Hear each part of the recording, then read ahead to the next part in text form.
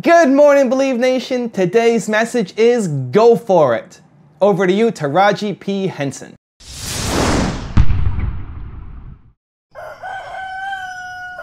I wake up every morning.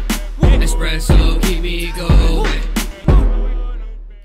Graduated college and I have, this degree in fine arts, and my dad saw me coming and going to work every day and he was like, "What are you doing?" And I was like, "Making a living. What are you talking about?" And I was in a transitional period because my son and father and I, we had just broken up and I had this degree and I was just living. And my dad saw it and he was like, "How do you expect to catch fish on dry land?" And I was like, "What?" He always spoke in metaphors. I was like, "Can you just speak plain English?" He was like, "How are you gonna get acting jobs when they're not here? You need to go to LA where the jobs are." So my family threw a party. We were broke. They raised $700 and I moved to LA and I took my son in. My dad, may rest in peace, he was like, "Maybe you should leave Marcel here." And I was like, "I'm not leaving my son. It's my kid." Then I got out and freaked out. I was like, "Maybe I should send him back." And my dad was like, "No, that's your blessing. He's your blessing. He's gonna keep you focused. You were right. Your instinct was right. You should have taken him." So $700. My son is now 21. He's in school now. He's studying, right, and look at me. So I love this message. My take on it is, I think there's a lot of people who need to go all in, who need to have total commitment, who need to burn the boats, who need to have no way back, who, raise their last $700 and go to LA and just figure out a way to make it work, where coming back is so painful, where there's no option, that you just have to go forward. And for some people, that's the only way you can get them to take action. Like cold turkey, I'm done, I'm stopping this, and now I'm starting this. And if that's you, then you need to absolutely follow that advice. For other people, like me, I like doing small tests. I like to tweak, I like to measure, I like to see if it's working, I like to feel how it's going before I jump all in on something. Doing something crazy like building a business around Believe. I would do one thing, I would test a video, I would test a newsletter. Did it work? How do I feel about it?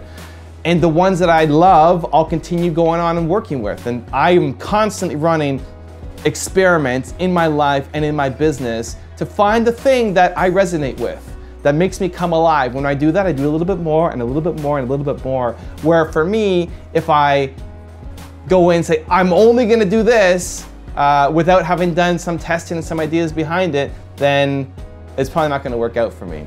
I think the important thing though, whether you're the all-in kind of person or you like to test and you're a little more risk adverse, is that you do something about it. You gotta take some kind of action, right? You have this dream to be an actress, to be an entrepreneur, to be a singer, to be a writer, whatever it is, you have this dream. It can't just be a dream. Whether you take massive action and go all in, whether you take massive action and start doing little tests, you have to take some kind of action. And I think that's where a lot of people fall down, because that fear gets in your head, because you worry how people are gonna judge you, you're worried that it's not gonna work out, you worry you're gonna lose your house or lose a lot of money or waste a lot of time, you worry that you don't have the resources or the skills or the support or whatever it is for you, you have this fear, and so you don't do anything about it. If you look at successful people, they're from all kinds of backgrounds, they're from all kinds of color and religion and countries, right? All sorts of different personalities. Some might be super aggressive and super, in your face and super intimidating and super outgoing. And others might be, really shy and really nervous and really meek.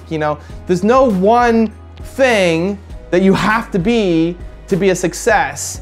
But the one thing that they all had in common was they did something. They got started in a big way or a small way. They didn't just think about it and end up on their deathbed with that song still in them.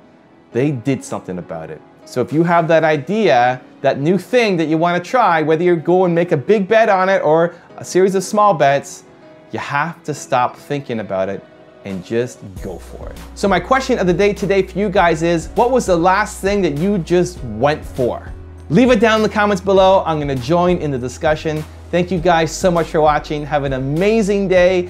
I believe in you. I hope you continue to believe in yourself and whatever your one word is. Much love. I'll see you soon. I wake up every morning. Espresso keep me going.